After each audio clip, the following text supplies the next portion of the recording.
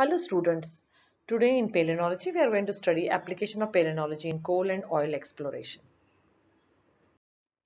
So since we are talking about coal, so we have to talk about fossil fuels. So we have three general types of fossil fuels. What are these? Coal, crude oil, natural gas, solid, liquid and gas. Now let us start with coal. What is coal? Coal is a combustible hydrocarbon formed after fossilization.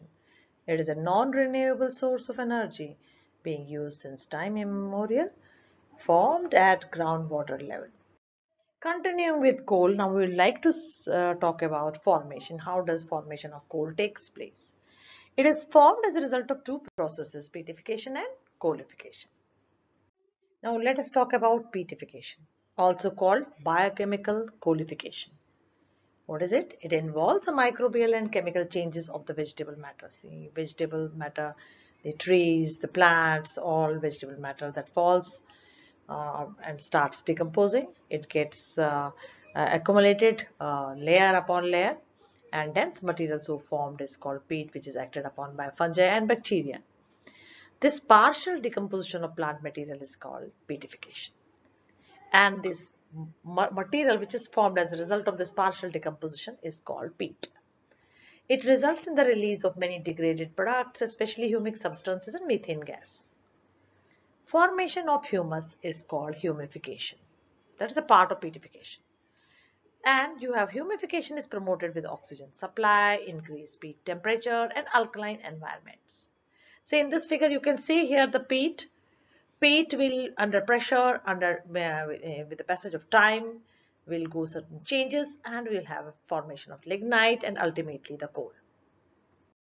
Petrification being the first process in coal formation is followed by coalification. It's the geologic process of formation. It takes millions of years for coal formation. Partially decomposed material, what we call peat, which got formed under pressure and further temperature, forms lignite coal.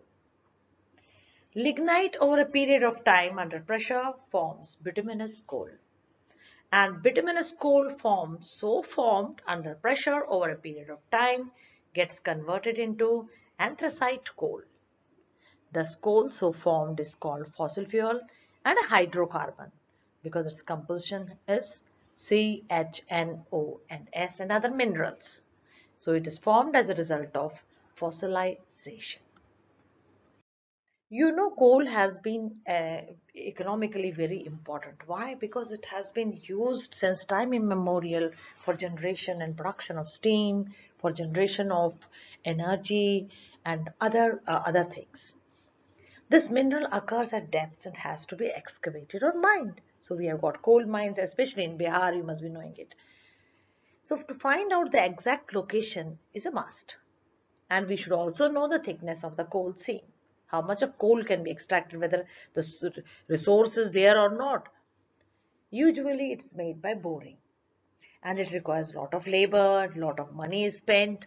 So in order to avoid that, nowadays what we are doing, we are using the palynological studies which have helped during past few years. Not only palynological studies, we also use paleobotany. So with the help of paleobotanical and palynological studies, coal properties of various levels and regions can be determined, which are helpful in solving problems of excavation. You know, palynological studies help to ascertain the age, lateral extent and quality of coal deposits. Spores, pollens in the fine sediments of coal deposits bear a variety of shapes, sizes and organization. I told you earlier also, the pollen grains never get degraded. So we have these pollen grains. We can find out the age of that particular plant, what particular type of plants were growing that time, even if it has got fossilized, because sporopollen in the outer covering is very thick.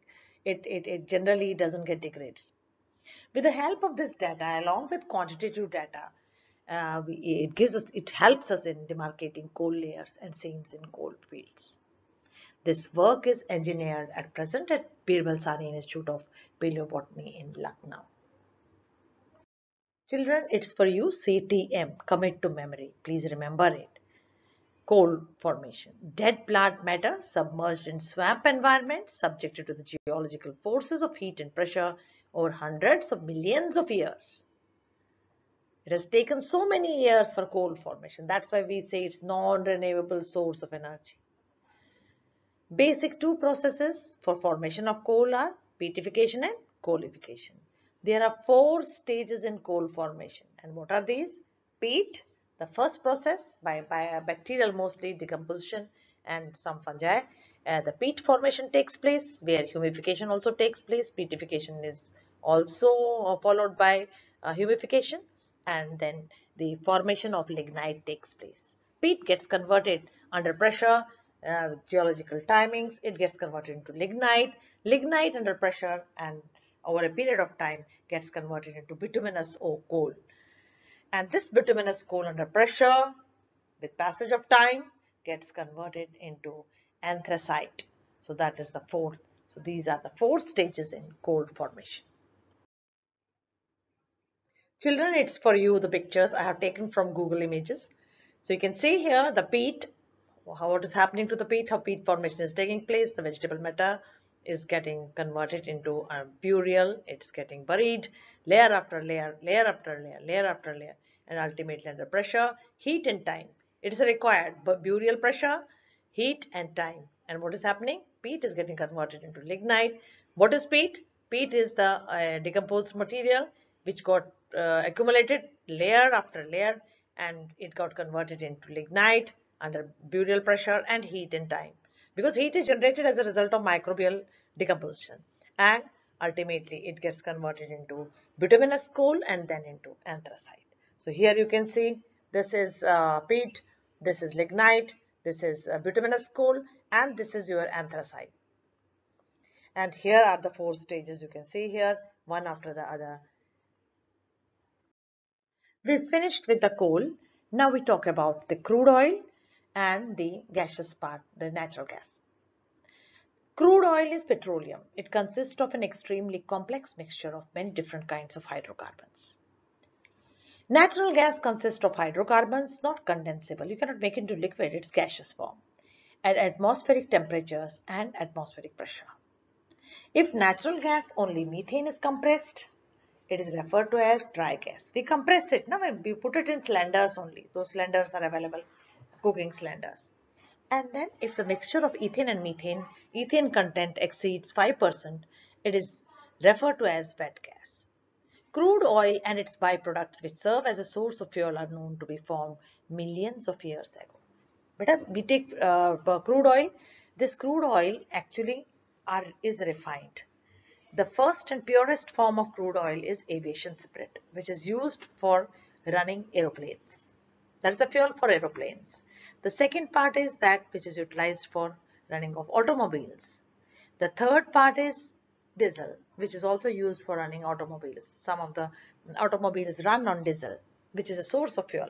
And the after refining, whatever remains there, it is called kerosene, which is available for usage.